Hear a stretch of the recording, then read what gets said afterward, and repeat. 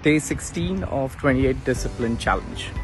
The challenge name is called as NOT To-Do list.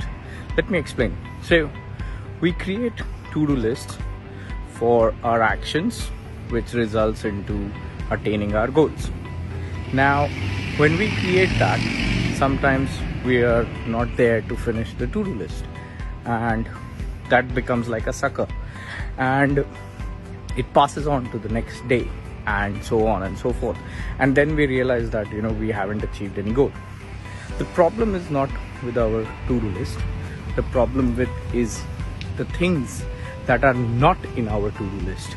So I want you to actually write down the list of things that you do not want to do.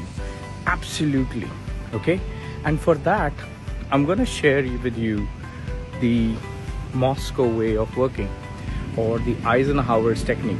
Now the link for the Eisenhower technique is in the message. So look into that and figure it out. What is your not to-do list for the day? All right. And take that forward and share with me how did it went. All right. Which technique helped you? Was it the Moscow or was it the Eisenhower technique? All right. Have a blasting day. Take care. God bless. Bye.